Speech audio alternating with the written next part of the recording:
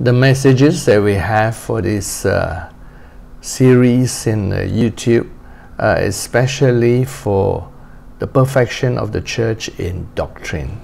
In the book of Ephesians, chapter 4, verse 11 to verse 15, it tells us that God gave the fivefold ministries in order that all these fivefold ministries would equip the saints for the work of the ministry, for the edifying of the body of Christ, till we all come to unity of faith and knowledge of the Son of God, to perfect man.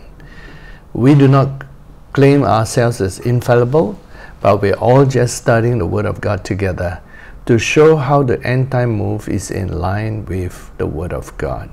There is a revival that is coming that enables all to be perfect and ready for the rapture. Thus, we give you this series. Amen.